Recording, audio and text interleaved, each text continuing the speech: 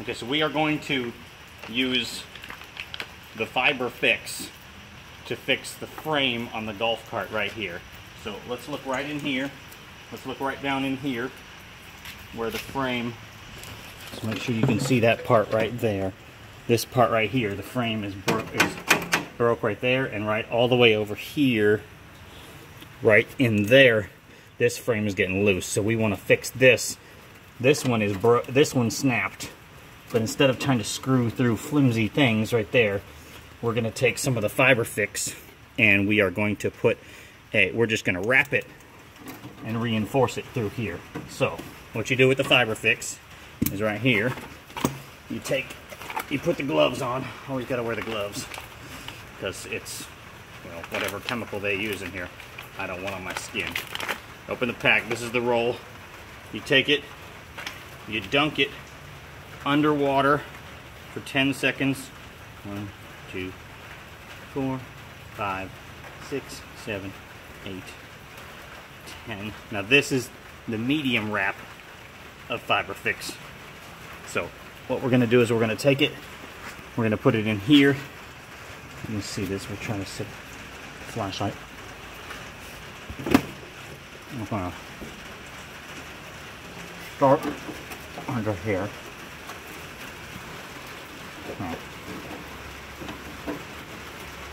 This stuff mostly binds to itself. So, because I can't sand the whole thing in here, we're going to get it to bind to itself. So we're going to take it and wrap around the different parts that I need to be fixed. So mostly this frame. I need this frame to bind to that piece. Now the medium one gives you a little more length and a little wider. So that's why we're using a medium one of it. So we're going to come around this way.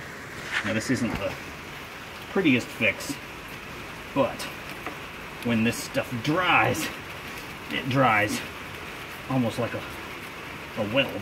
So we're going to get a couple wraps in here. Make that a little more loose so it can fit the battery a little more secure. Another wrap this way. And we're going to go under here. Careful not to catch any of the wires in it. And we're going to wrap it back out. Now if you can see there, I tried to make a little groove for the battery to sit in like it usually does. It's a little harder with the wrap, but that's okay. Once this stuff is dry, it binds to itself. So once we get it wrapped, we're going to smooth it out.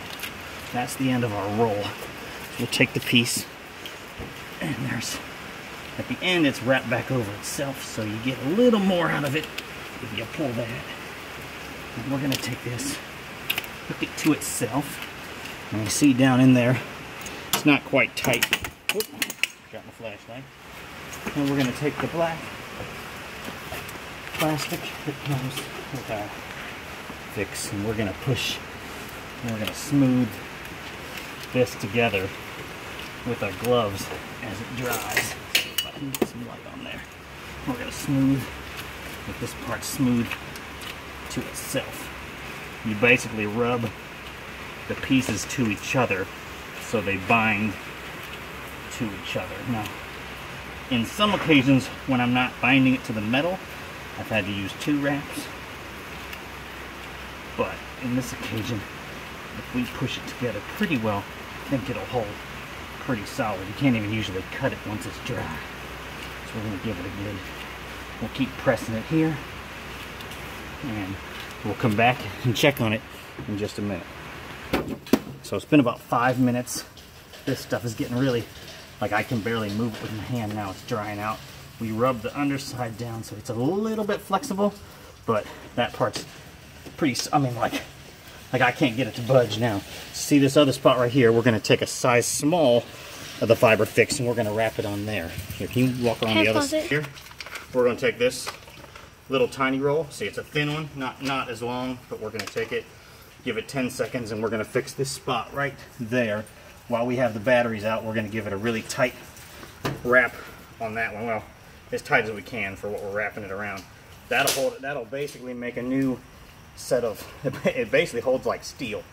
My plumber tried to cut one of these when I fixed a pipe under the house, and he couldn't get it to cut with his pipe cutters. So pretty confident in this, how solid these things hold for. So this is, I brushed it off with my wire, or my brush, to get most of the like pieces of rust and whatever off it. That'll make it stay a little better. So let's see it. We're gonna take the wrap, and we're just wrapping it around here so it's stuck to itself. That's the main, that's where it gets its most solid hold, is when it's wrapping against itself. So we'll go both directions, almost like a little 8. Now you want to make sure you keep the groove there for the you want to keep the groove in there for the battery, because if you make it too puffed up, then the battery won't sit down low anymore. So you don't want to do that. But you see, we've got a hold in the corner here, and this is basically it's going to hold strong enough for a new weld. It's going to break somewhere else before it's going to break here, because we haven't, all the other things we've used it on, can't get it off. And again, get your extra little piece out of the bottom, and you unfold that last about 4 inches, you get a whole another little piece there. So the more times you wrap it, the better it gets. Now they give you a little piece of plastic to wrap around it to make it, to seal it together while you're letting it dry for about 10 or 15 minutes.